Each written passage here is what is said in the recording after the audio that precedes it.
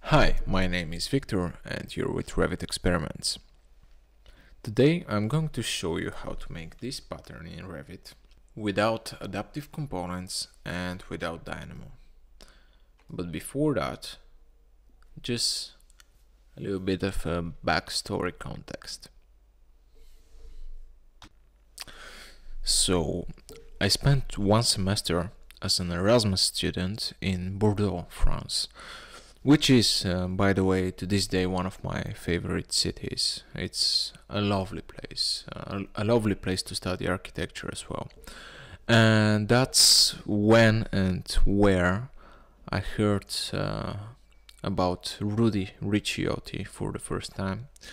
So apparently it's a famous French architect, and he's quite a character actually. I had the chance to attend two of his lectures, one of them in Bordeaux and the other one surprisingly in Sofia, Bulgaria, about an year after I finished my Erasmus exchange thing there. And this guy Ruddy Ricciotti, if you haven't heard of him, like, check him out, check his buildings, they're really interesting.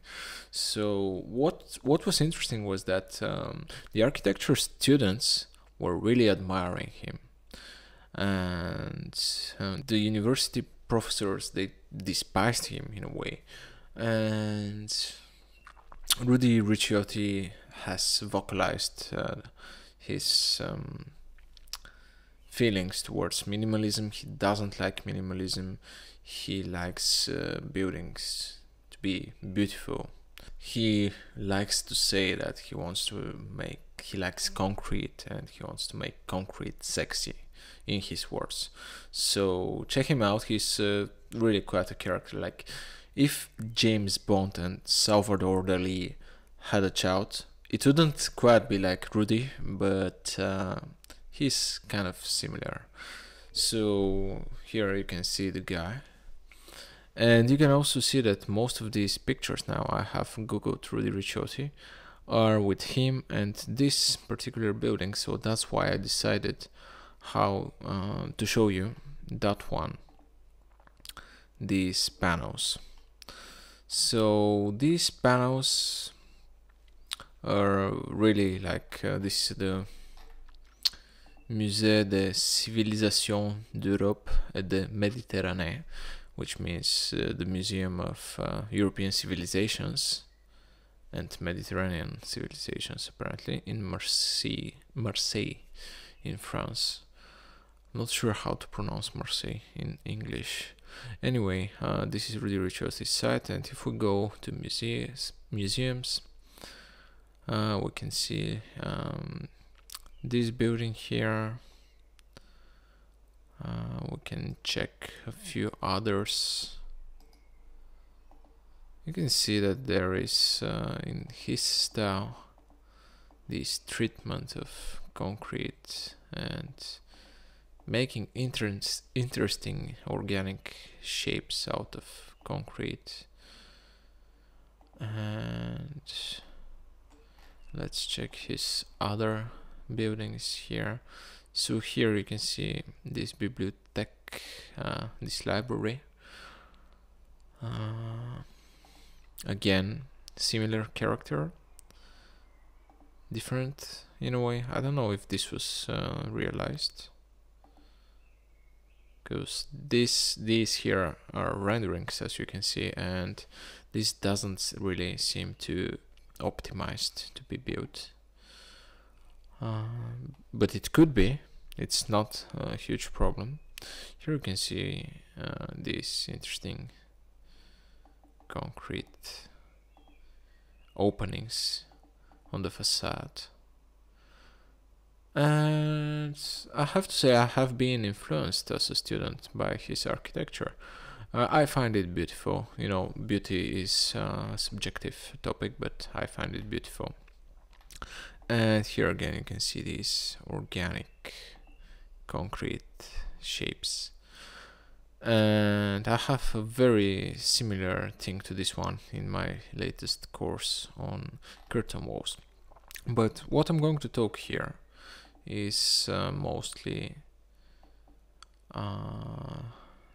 that building and these panels.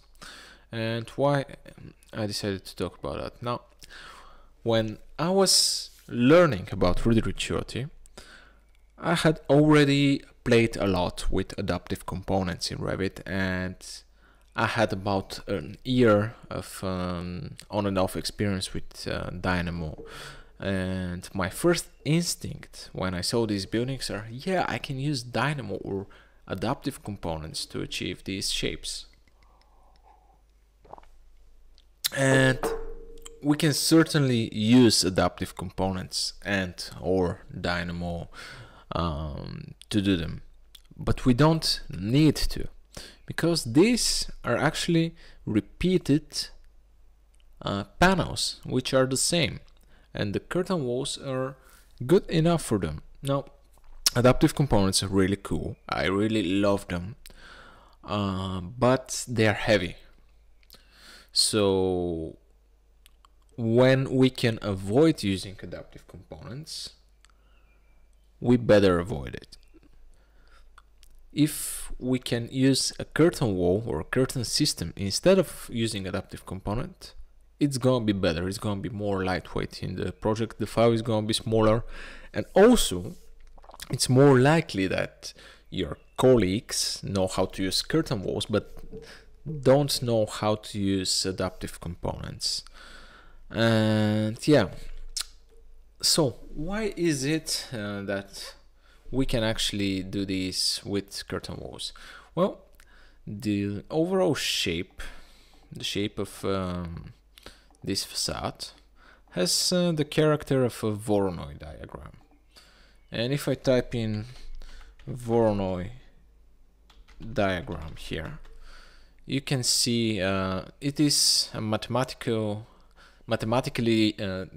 described shape or forming factor to a shape, and I'm going to create another video solely on the topic of Voronoi diagrams and their use in architecture and design. It's pretty much the logic of how shapes or bubbles are filling in the space. It's really interesting. So this shape of the let me close this.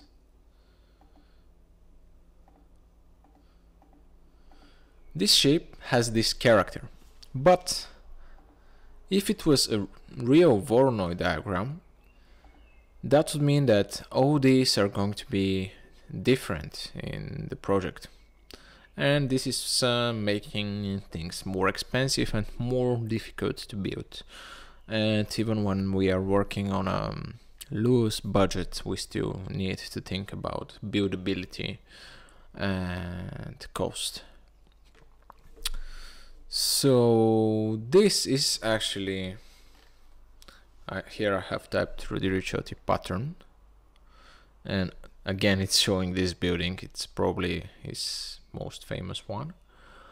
And here you can see that these are repeated panels, and I can encircle that or enclose it in a rectangle actually for you.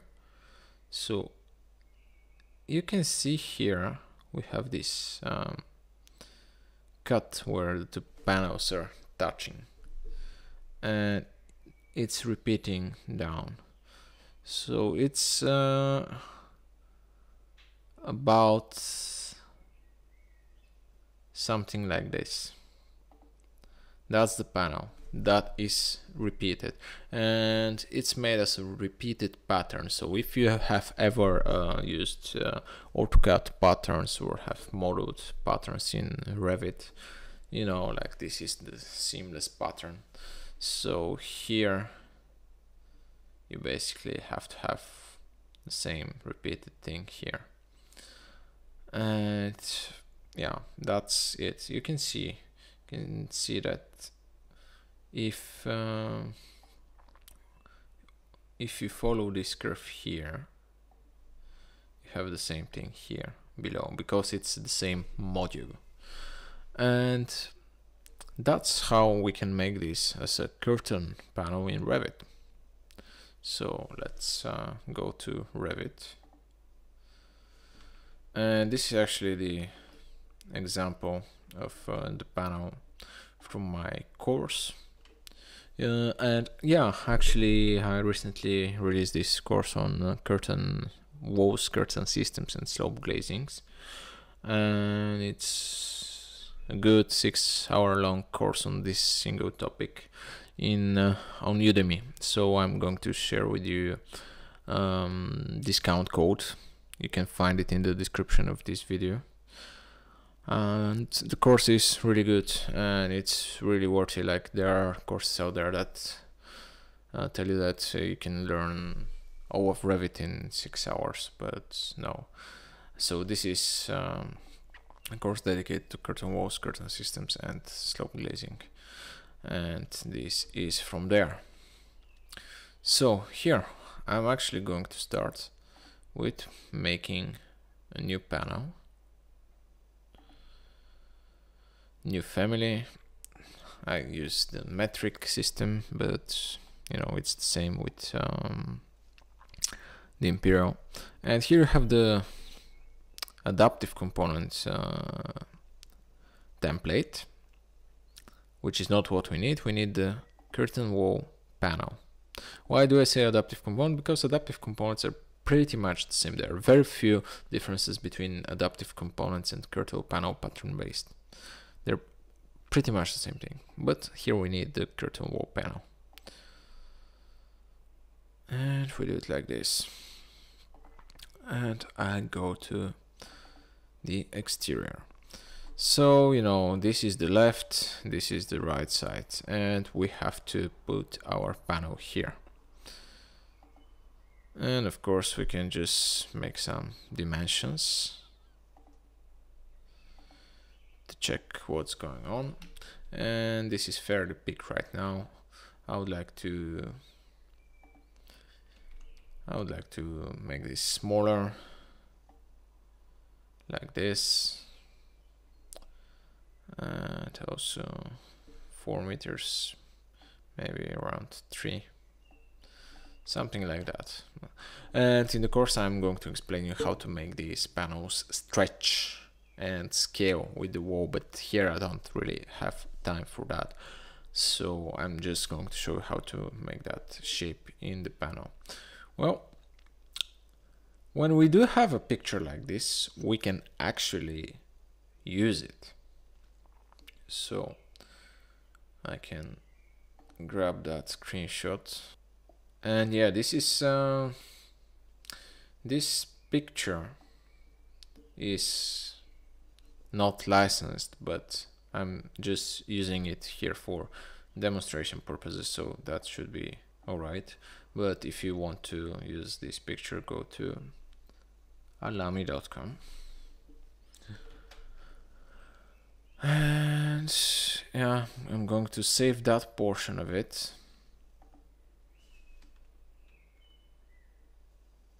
And say pattern.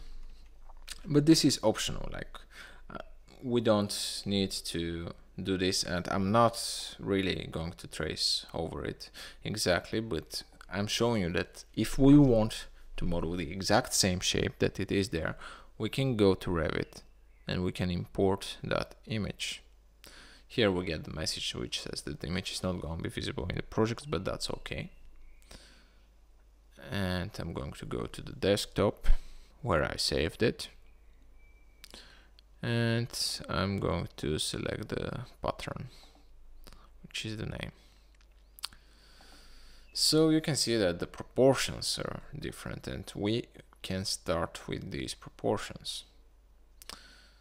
So let's say we wanna make that like this, and actually this reference plane is snapping. Okay, and then you can trace this. How do you trace this? Well, you can go and create an extrusion, for example, and then just draw that shape in the panel. You do it once and then the panel is going to be repeated. So let's just draw an extrusion here, and I'm going to snap to these lines like this, and then I can draw the shapes inside. And here I'm going to finish with the extrusion just to show you something else. Now we can create those additional reference planes.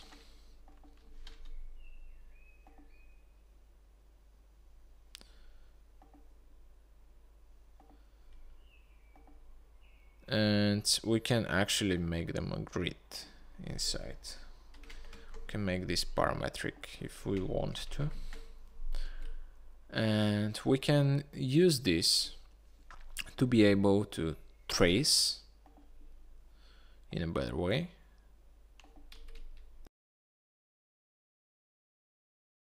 But yeah, something like this should be good enough. So then I'm going to go back and continue with my extrusion. And now what's important, and here you're going to see why I drew these lines. So bear with me here. If we start with some kind of an edge that we draw here, then when we have these arrays, especially if we made them the correct way, we can use them as tracing paper, as exactly what we did in school. So we can close this extrusion here. And then, since this is going to be a seamless pattern, we better have something starting on the other side. So when we go to one end,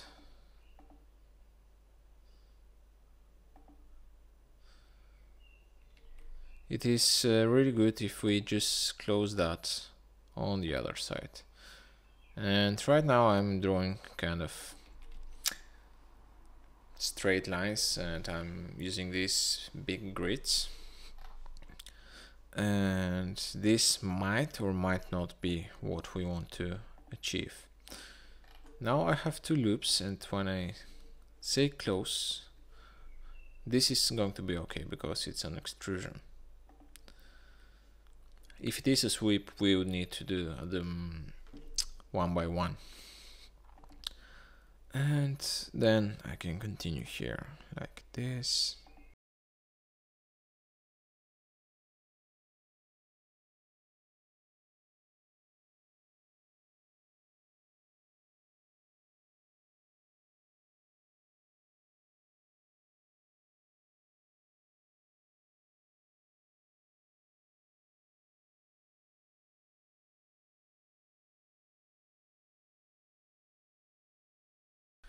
Okay, so once we are happy with our extrusion shape, we can just finish here, see if all the lines are connected,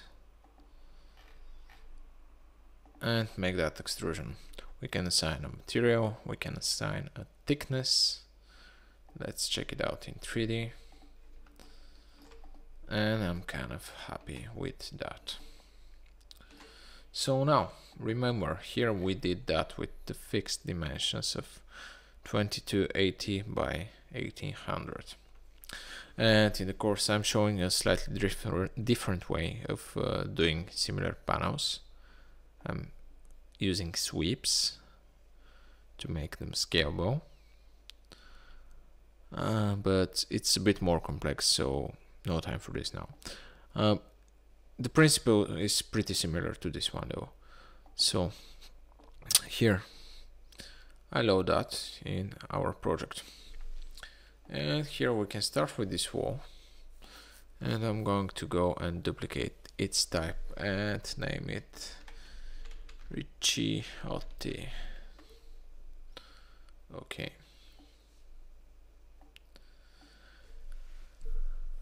So we can make this a fixed distance, and this one's also a fixed distance, but the distance of the vertical grid is going to be 1800, and for the horizontal spacing is going to be 2280. And here we can actually select our custom panel now.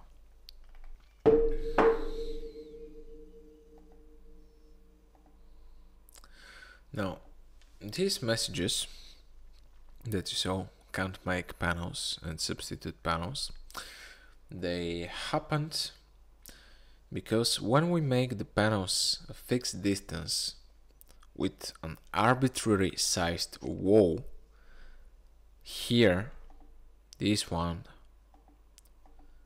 were not able to be created because this panel is not scalable. It cannot stretch up and down, and most of the time that's why people think that this kind of pattern, when we need these ones here to stretch, is only possible with adaptive components.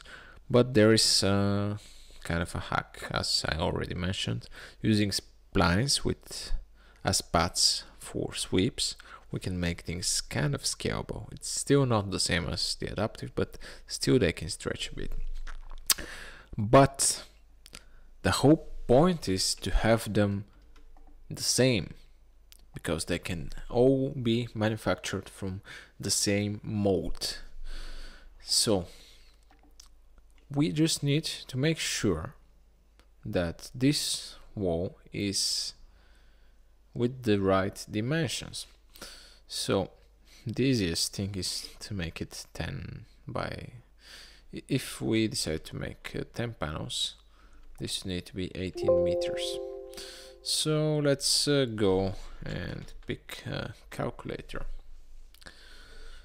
and we can just multiply this by, let's say, 8, so 14,400, and let's multiply this by 4, so 9 meters.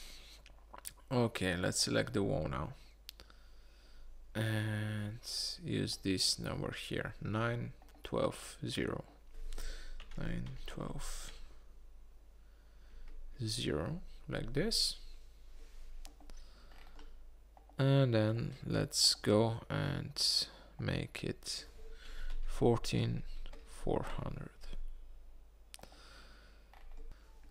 Okay, so now you can see that even though we changed the size, those ones here stay the defaults, even though we can select them and assign them to that one. So they just lost their type defined by the panel, but we can always go and select all the panels on the host. But now you can see that these are pinned. We can unpin them, select the family one, and then we can pin them again to make them dependent on the type. And this is it. This is how to create the Ricciotti style patterns that you see. Of course, if you have more patience, you can make bigger and more complex panels to hide the fact that this is a repeated panel, because when you manufacture this is coming from a mold, so they just make the shape once, and then they pour concrete, and that's all. Or the other option is to be just extruded, pretty much like making bricks. So it doesn't matter too much if this has a few curves here or 50 curves here. It's just once this mold is made, you can just pour in concrete and take it out, pour in concrete and take it out, and that's it. Make sure to check out the discount code in the description. I did a much better job explaining this in the course than I did in this video now, and I'm sorry about that. Just as I said, tired, being to work all day. And yeah, check it out.